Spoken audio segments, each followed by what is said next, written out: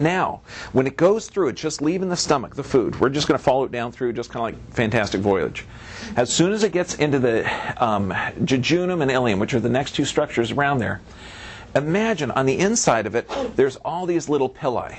Okay, and what it does is it increases the surface. So if you want to get a huge amount of surface area, okay, in a short space, what you're going to do is you're going to fold this up, down, up, down, up, down, just like this. So even though the intestinal tract's only, let's say, about a dozen feet long on average, if you fold up those pili, and stretch it out, it's miles long.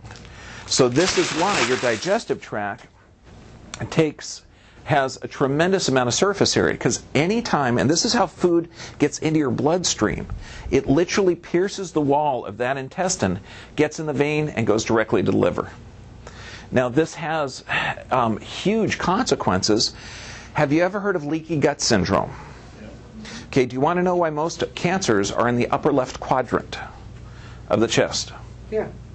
I'm glad you asked that. Okay, let me tell you why. First off, if you look at this, you're talking about nutrients, antibiotics, drugs, everything has to go through this wall of this intestinal tract into the venous system. However, some drugs are caustic, antibiotics in particular, can actually pierce the wall of this intestine and cause a thing called leaky gut. Now, this intestinal tract, you have an enclosed system.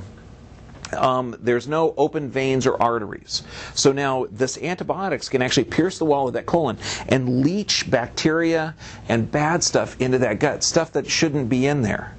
Well, lymph system drains that gut. Now lymph for the gut drains to the upper left quadrant. Lymph for the chest drains to the upper right. And this is like the sewer system of the body.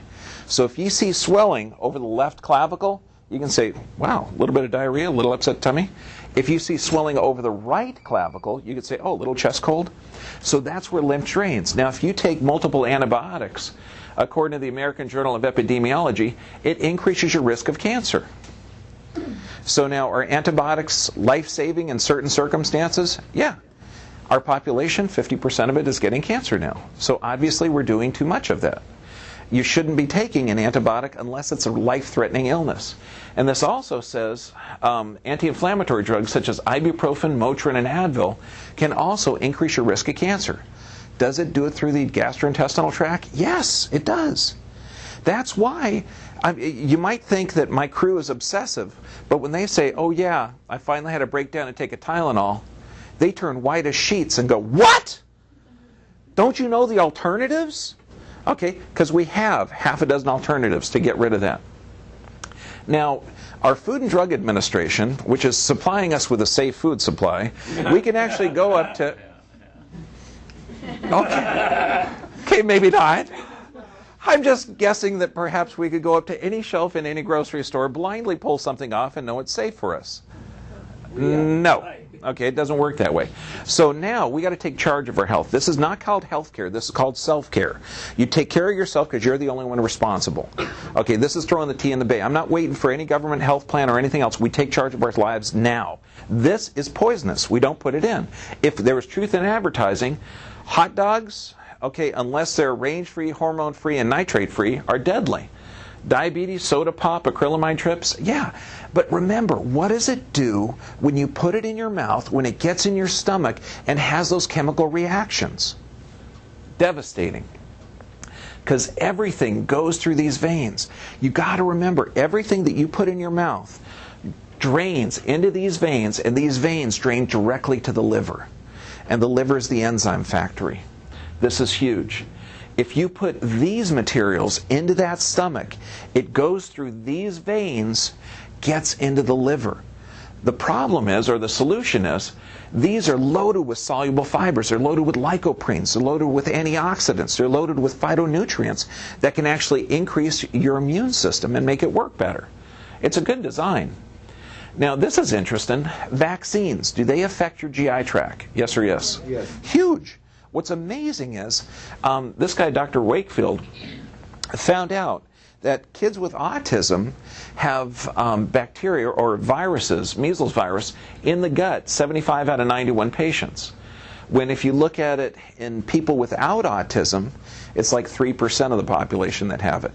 So he's starting to associate GI tract overreacting or causing that measles virus to grow. So they have a hypersensitive GI tract. So it's not just the vaccines that cause it, it's vaccines along with hyperactive immune system tract.